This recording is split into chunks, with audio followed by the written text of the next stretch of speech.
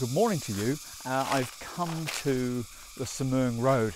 I don't want to be sensationalist, I'm just interested, and I wondered as to whether if I went out towards Samoeng I might witness the air actually change because there is a bit of wind about, and the fires apparently have now been controlled. I want to find out also as to whether they've actually been extinguished. Well, at the moment I'm stood up on top, well above the wonderful resort filled valley here, and I'm directly behind the Chantry Kiri Chalet resort in Chiang Mai. Absolutely beautiful place. I'll leave a note in the description below. And all throughout this valley, this part of the Samoeng Road Valley is full of these exclusive, really beautiful resorts, and near to this one is a coffee shop. Just going to go and have a coffee. Well, I think I'm going to give this place a miss actually. Not only am I likely to force them to switch their coffee machine on, which won't be ideal for a nice coffee this morning, but it doesn't look as if it's really ready to serve people. There's plenty of signage and there's plenty of appearance that it may become open, but maybe not today. The fact that people see this sign as they come in makes me think it's maybe a men-only club. What do you think? Wife exit.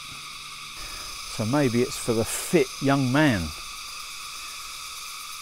not the wife,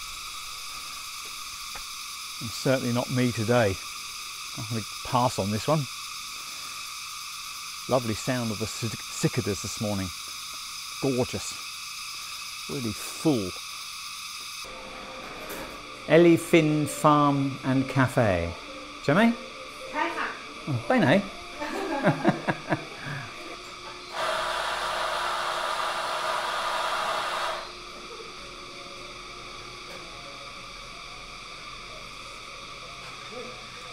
ขอบคุณครับ. โอ้โห cookie ด้วยครับ. ขอบคุณครับ. Well, I've just wasted myself 60 baht just to come here really. I asked the lady at the bar who did the training, and she said that the owner of the place trained her because the owner had been trained, and I can tell you that the coffee was horrible. It's not very nice, and for 60 baht it's well overpriced for what it is. You're paying for the price of being here at this elephant sideshow.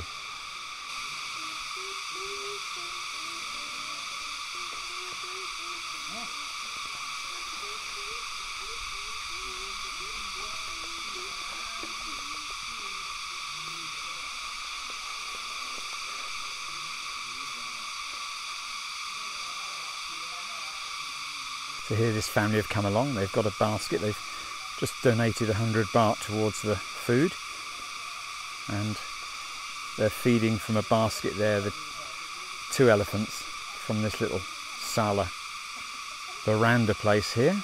Well, I left the coffee in the cup, I didn't throw it anywhere. I took 2 sips. The second one, after about 10 minutes, was still as bad as the first one. Horrible, but there we go. I've donated 60 baht. Onwards and upwards. Okay, so I'm on the Samoeng Road and I have just come up the mountain and nearly into Samoeng, and as you can see by the side of the road there is this fire raging. It just creeps on through the forest. You know, I could stamp on this little bit and mount my shoes and burn my feet. I could stamp on this little bit here. It will come out to the road and go out in a moment, but this fire will go on through all of this tinderbox, as I've always referred to it, and those cicadas will have to find a new home for the time being. All of the leaves of bamboo burn, but the actual bamboo takes a lot to make that light up. So what we have here is a clearing of undergrowth, and you can hear the popping and banging going on in the background. It will rip through here. It will take all this away, and all that will be left is that high nitrogen ash undergrowth, ready for the elephant in the room. Yep, Hed Thob. And Hed Thob is a mushroom. Hed Thob is a little, looks like a little truffle, but it's growing above the ground, and it's a mushroom that I don't know what you see in it. I tried some a few years ago, and it's just like well, I like mushrooms, but I don't like Hed Thob. It has no, it's got a very earthy taste to it, and to be quite honest, it ought to have a barbecue taste to it. But this nitrogen ash rich undergrowth will prosper the growth, the crops of Hed Thob that will happen throughout the mountains. Well, I've made it through to Samoeng. I had a little drive up and down the valley and looked at the mountain sides. They look so scorched, not just from the sun, but you saw patches of burn there too. I think the fires are still going on up the valley, and as you'd have seen on the journey here, there are sporadic fires along the route as well.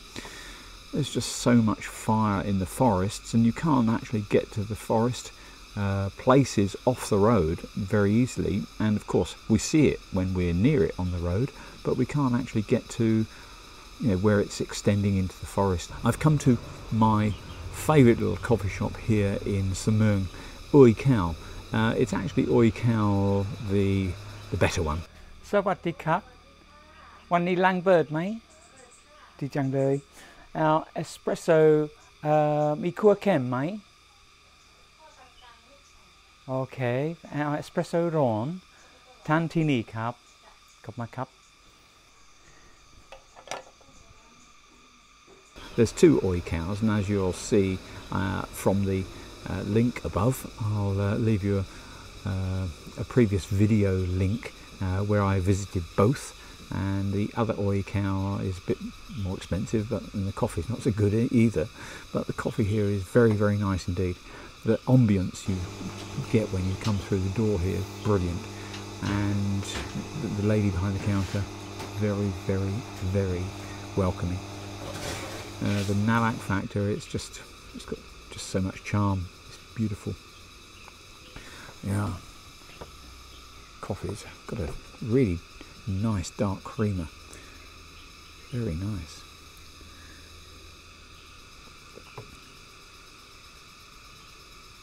That's gorgeous. Oh, it's well worth the journey out here. And for 50 baht, Hasip baht, for a delightful coffee. I mean, I popped in on the way here to that other place that is an elephant farm. They're not farming elephants. It's in a jungle setting, and they have some elephants, and they've now got a coffee shop there, part of the Patara chain. 55 baht for that coffee, and it was absolutely awful. It had been pulled too long. It was obviously too weak. There was a lot of water, but also I don't think the coffee was very strong either. So this is very, very nice. I can recommend this place. Gorgeous.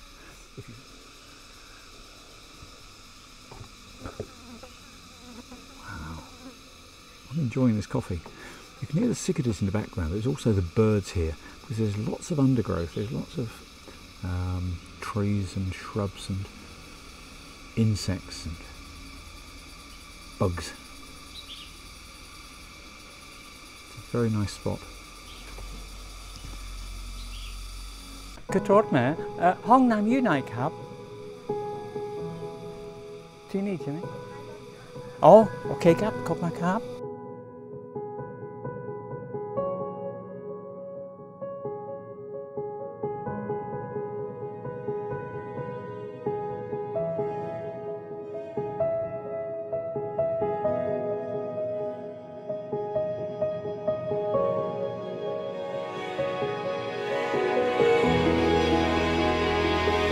Well,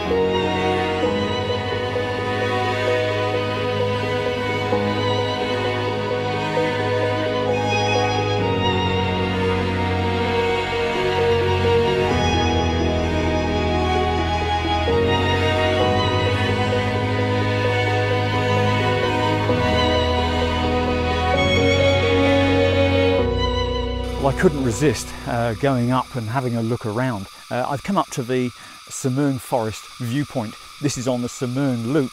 This is the 1096 section, which is going back to Mai Rim. I'm going to turn around now and go back down to the south section, back down to Hang Dong.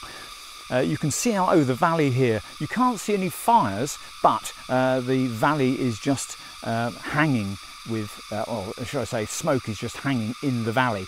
It's just like a blanket. And this view that we're seeing here is what we experience in Chiang Mai, in the city, in the suburbs, because right now I'm slightly elevated. I'm up on top of a mountain, and that cloudiness down there is what we have in our lungs all the time during this period of time. I've done it for the last 17 years, I'll do it for another year, and I'll do it next year. This is how we live here. I could get all passionate and irate about why, and I could get all upset about why aren't people doing enough. Wow, this is nature, and this is a climate. This is the natural environment that is going to turn over from actually lush through to dry and lush again. So come back in a few months' time and you'll see this growing, all the new green shoots, as many of the trees are around here right now. So thank you for joining me on this trip out to Samoeng. I just wanted to get out of the house and, you know, get behind the wheel and just go somewhere and see what was happening. And not being sensationalist, as I said earlier, I don't want to just sort of point at fires and say, oh, look, look, look, look. I just want to, you know, experience and share that experience with you. Anyway, see you in the next video. Take care. Bye-bye.